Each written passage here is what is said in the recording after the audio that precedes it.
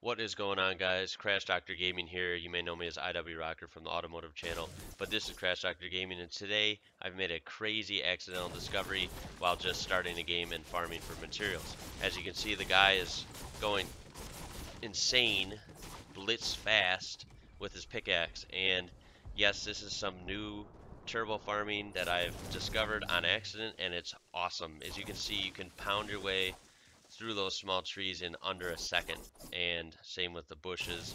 Any small items it takes care of really quick. Most walls as well.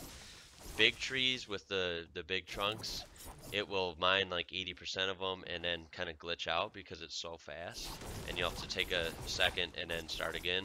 As you can see, it stops right there. But basically what you got to do, guys, is take your mouse, hold the farm button, the trigger or the left click, and then spam the jump button or the space bar as most people have it. This also works on controller, which I'll show a clip later.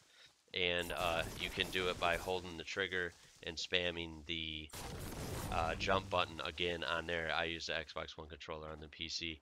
But most of the time I use keyboard and mouse, which you can see here.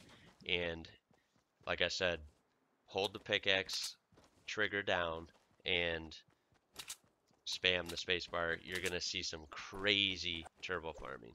So I'm gonna be quiet now. Enjoy this video. Try it out for yourself. This is the fastest turbo farming I've ever seen. Hopefully it won't get nerfed, but I'm sure it will very soon. So I would try it as soon as you can.